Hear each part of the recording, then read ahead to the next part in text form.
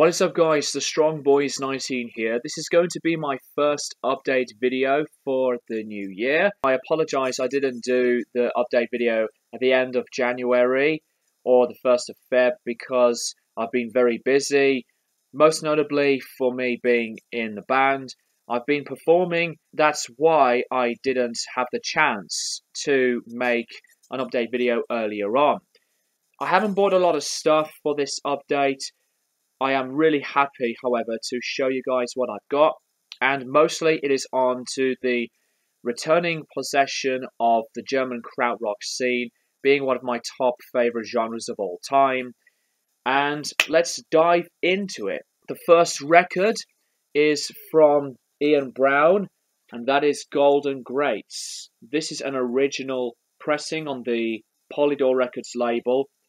It says limited edition gold vinyl. Includes Love Like a Fountain and Dolphins Were Monkeys, other amazing songs, Getting High, Set My Baby Free, my favourite, Golden Gaze, and this is, for me, his best album, and I absolutely love it. One of my favourites of all time.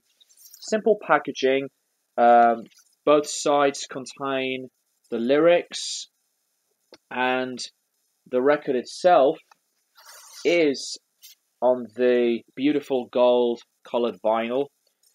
The issues that I had with this album, crackling was present on most of the tracks, and as I was about to lift up the stylus after the last few seconds of the last track on this album, the stylus just quickly decided to move to the middle of the label, which is really weird. Thankfully, it didn't damage the labeling at all. Besides the annoying consistent crackling, the songs mostly played very well, but there is a music on vinyl remaster of this album that's limited to 2,000 copies, and hopefully I'm going to be buying that.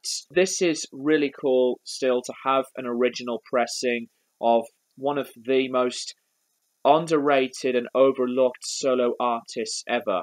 So I highly recommend Ian Brown's solo stuff. Well, really his earlier stuff, because in my opinion, his later stuff aren't as strong.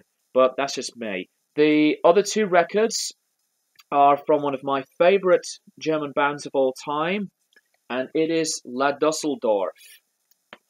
This one is the debut. This is not an original, but it's got a really nice label on there, and the music itself is fun, joyous, and formed by the Dinger brothers. So I highly recommend that you should check out La Dusseldorf, and I really think that they are just one of the greats in the German experimental synthesizer-driven scene in the German movement.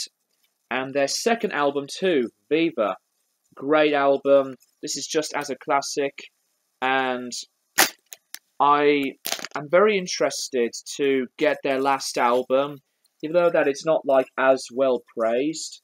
But this was released on this record label right there. Like La Dusseldorf, just as amazing, and I highly recommend this band too. There you go, you can see the label better.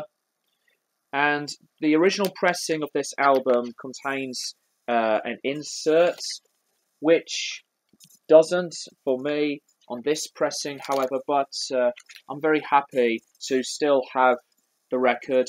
It is in great condition, and strangely, again, it comes with another blank record sleeve, so I don't know why they did that. It's very strange when some people decide to sell a record that they just decide to add in a bonus record sleeve instead of like the insert or something else that's a big part of a pressing. I don't know, it's something unusual that some record collectors have to deal with. But if you haven't checked out La Dusseldorf, I highly recommend their material. Don't mind that. That's just like a thank you note from the eBay seller. So, the CDs. 3 of these are from Amundal 2, so I'll go to that band first. Dance of the Lemmings, and I absolutely love this album. This is, for me, my favourite Amundal 2 album. It is experimental, very trippy, psychedelic, jammy based, and I think their instrumentation to this album is just one of the best I've ever heard in the Krautrock scene ever. Of course, with Phallus Day and Yeti being highly acclaimed and as like one of the essential albums, but I think this one is the best Amundal 2 album. So check this one out. The other one is Viva la Trance, which is in part of some digital remixes and remasters series. This one is very, very different. It's quite poppy on most occasions, so this one I need to play more to dive into it better. But I like what I've been listening to so far. It does contain a few bonus tracks that I thought some of these could have been included better than some of the stuff on the original track listing. Other one is Carnival in Babylon, which is another very overlooked album. I think this is another awesome Amundal 2 record.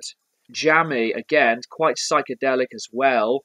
Little poppy stuff too, but this is more on a rocky, jammy based kind of vibe. Really great album, one of my favourites. The last 2 CDs, the other one is the debut from Michel Rotter, one of the members from Noi, and this features the legendary Jackie Liebersee from Cannes doing the drums to this album. It is an instrumental. This is his debut album.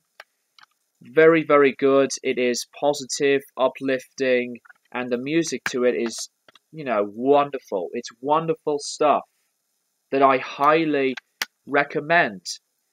And the last thing is Agitation Free. Second, I haven't got their debut album yet, but I need to purchase that in the future. This is pretty much like a progressive, space rocky kind of sound. A reissue from 1996. Agitation Free are becoming one of my new favourites in the Krautrock scene, so I'm really interested to dive into many other Krautrock acts instead of just listening and discovering music from the obvious greats. I love music.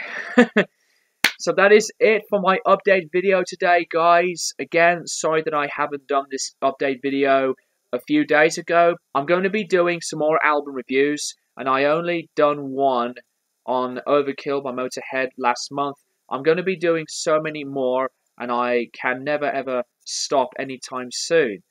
Thank you guys for watching, and I'll keep you guys posted for more videos in the near future.